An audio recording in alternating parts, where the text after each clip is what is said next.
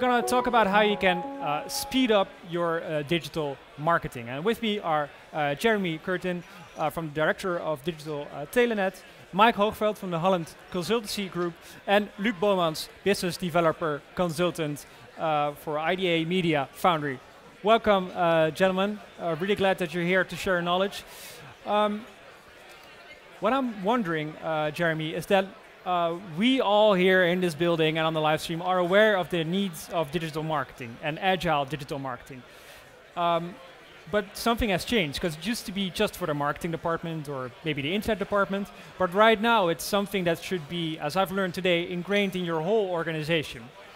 How do you convince people within your organization from the importance of digital marketing? I think one of the key features within any kind of transformational program, whether it be digital or otherwise, is to ensure that you have a wide scope with the different stakeholders.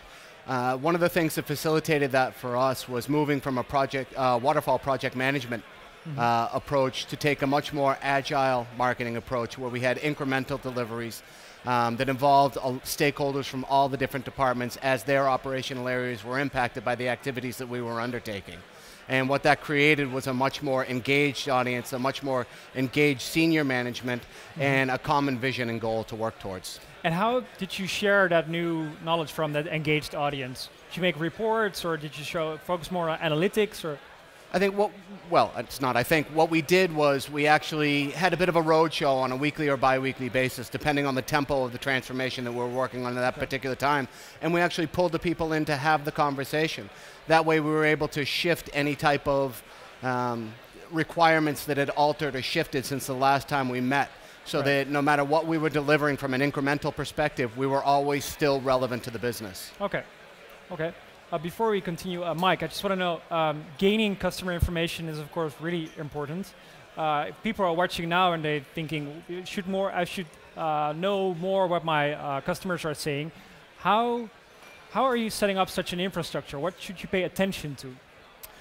Well, I think most important that it starts with curiosity. So thinking in logic of what should I know of my customer to improve my experiences for him. And then reason of, well, what are the sources I can use to know that. And most of the times it isn't very difficult to get it organized. It's more of the discipline and the curiosity you should have in organizing that on a weekly basis or perhaps a daily basis. You listen to your customers, and the rest is, well, technology and support from people in your organization. And Luc, when you're setting up such an infrastructure, how do you value like quantitative information, like the analytics from customers, so the tools they're using and how much they're using it, number of views, etc. How do you combine that with like the qualitative feedback of customers? Yeah, one important thing within Telenet, I think, is that they had 4 different platforms in the beginning, and now they are migrating everything to one platform, to Adobe Experience Manager together with Adobe Marketing Cloud, and now they can follow the complete journey over all those platforms in a much better way, and also target people much better by going to that centralized platform. No, that's one of the key things within the Telenet setup, like it is building up now. Okay, so a centralized platform is really important. Yep. Before we continue, let's have a look at an expert panel video.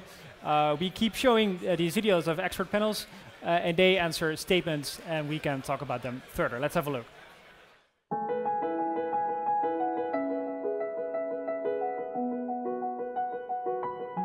Best of breed or best of suite really depends on your market scale, on your budget, and on your ability and wish to design and interact across multiple channels on a single platform.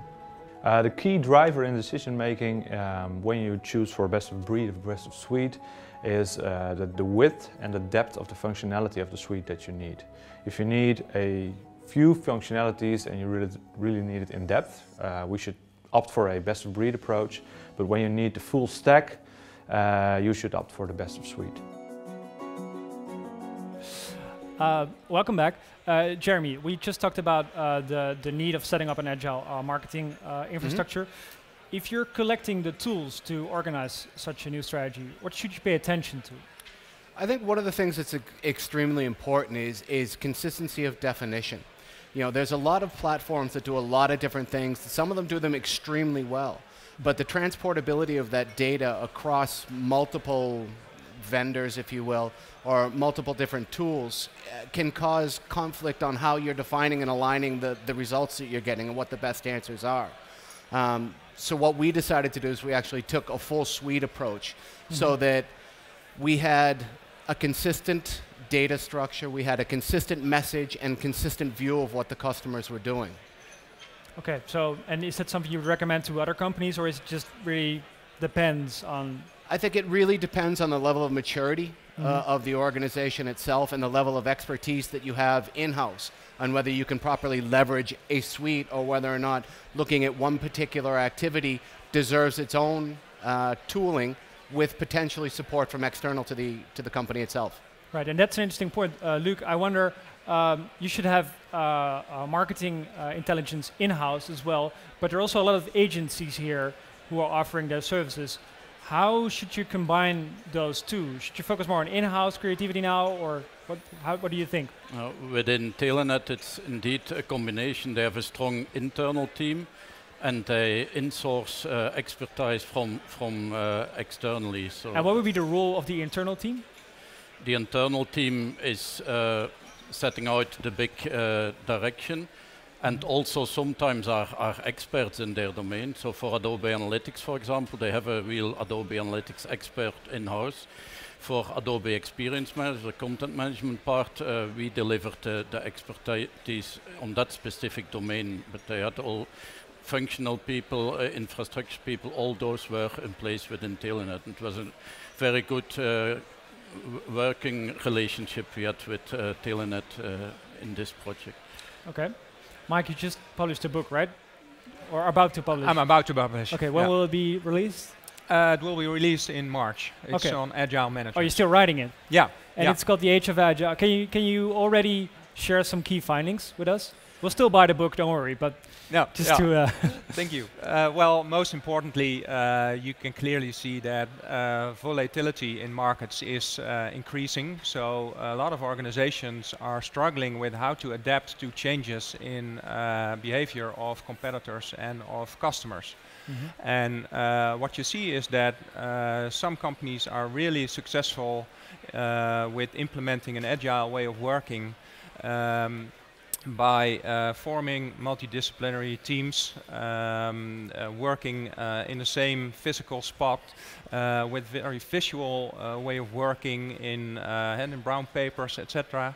And on a very short notice, so sprints of 1, 2, 3 weeks to realize their improvements in customer experience. And for instance, a large organization such as ING is now transforming its whole headquarters in the Netherlands towards an agile organization. It's that really spectacular. And your book could serve as a handbook. Yeah, it goes into the theory behind agility, and then in the second part it focuses on, well, how do you implement that in a very practical, concrete way? What are the toolings, the processes, etc. And in March? In March, okay. Thank you so much, gentlemen, for sharing your knowledge about setting up an agile marketing infrastructure.